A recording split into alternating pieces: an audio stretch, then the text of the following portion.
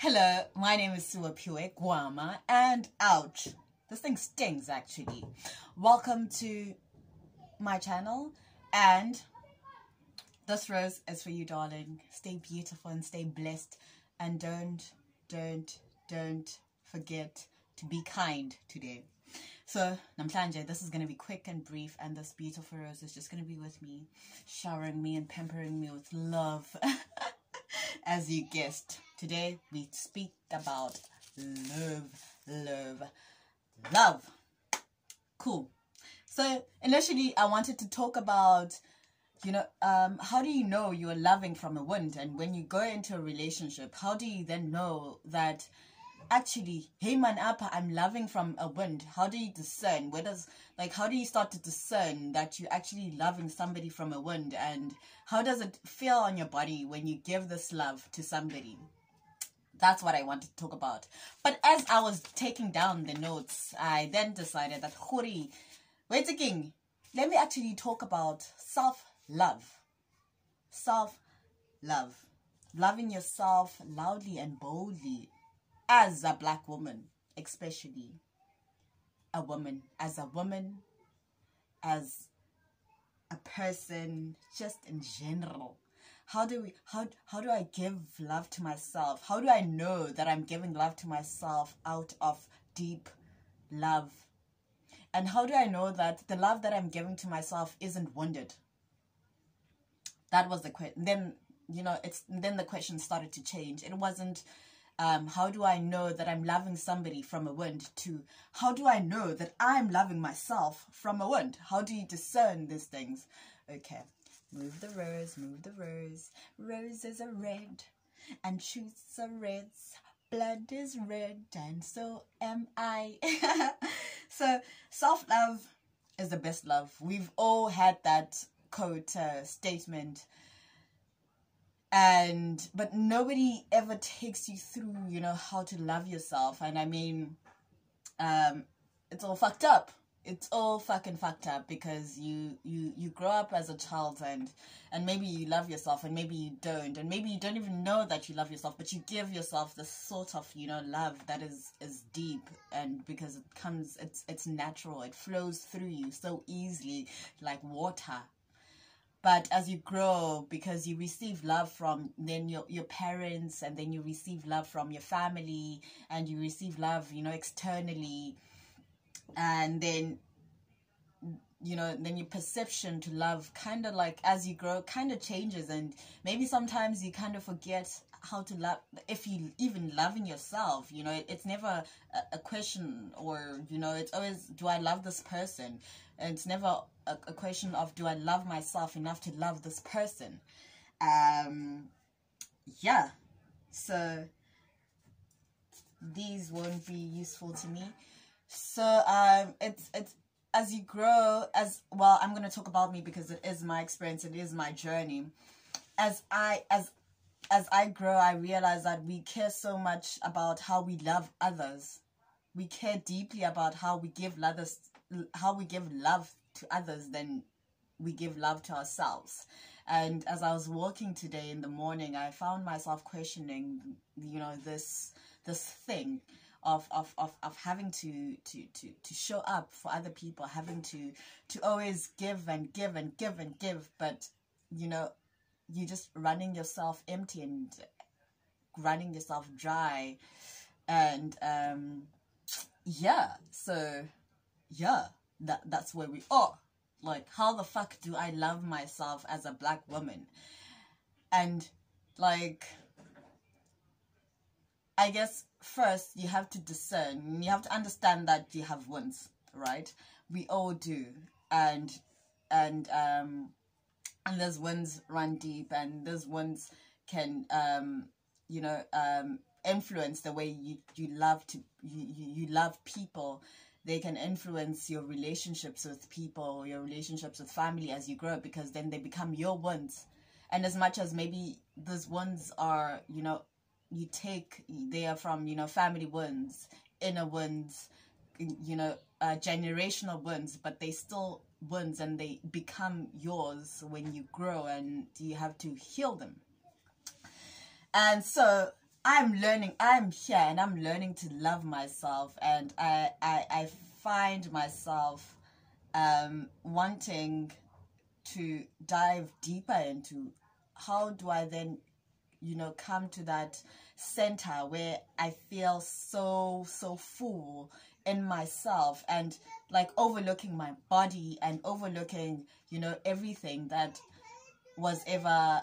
ever made me feel inadequate, and like that being from, you know, growing up and being teased and being bullied about your traits, your features and whatever, and being black, and just, you know, sometimes being ignored and sometimes feeling inferior in a space.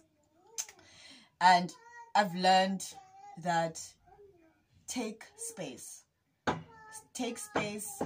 As as I wanted to talk about this topic, I found myself doing so much research, and I asked myself, why are you doing research? You want to speak your heart. Do you want to speak your truth? Why should I do research when I'm speaking my truth? Take space and honor your truth.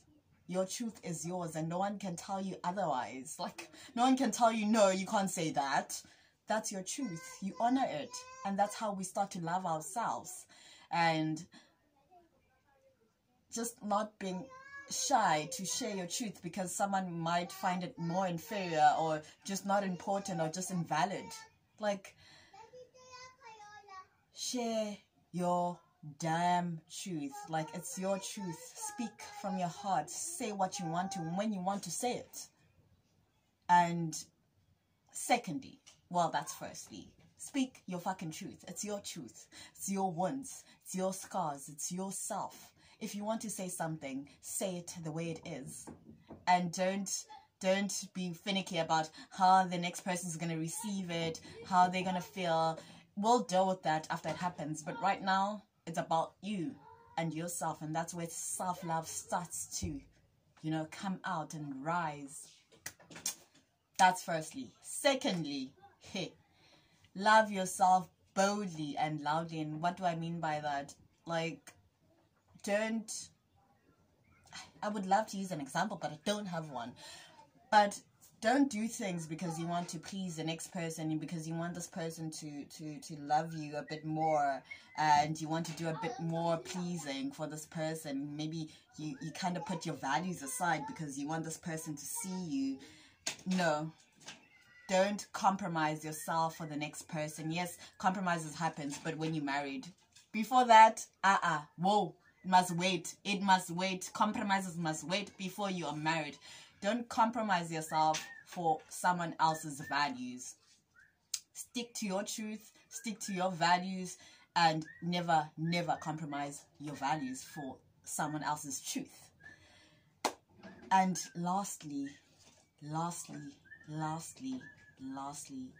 stay in your lane, Mandela says. Stay in your lane. Know your magic. Stay in your lane. You are magic. You are beautiful. You're potent. You're powerful. Stay in your lane.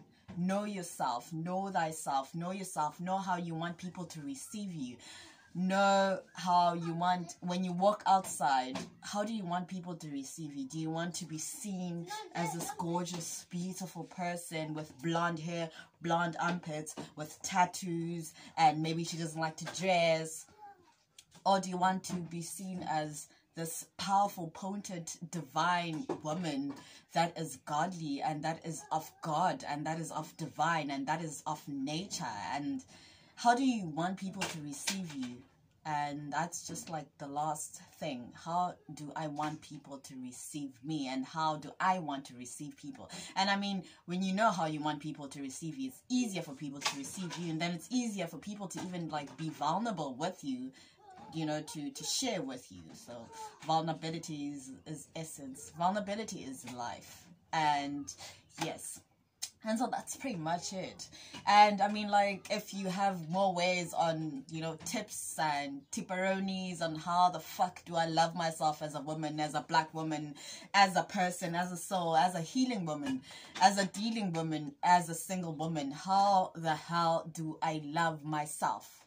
Feel free to comment, like, guys, comment, hit me up on Facebook, like, hit me up on Instagram, and just tell me, like, I just want to open space for those conversations, and I just want to open space for more self-love and, you know, less love for other people. Not that I'm saying don't give love to other people, do it, but then we need to be full first. Like, more love for ourselves and more how do I love myself, how do I want to be loved, and less bullshit. More love for self and less bullshit, because then I've learned that all those, you know, red flags and like fighting to love other people, and that time you just running on dry rivers, on drought.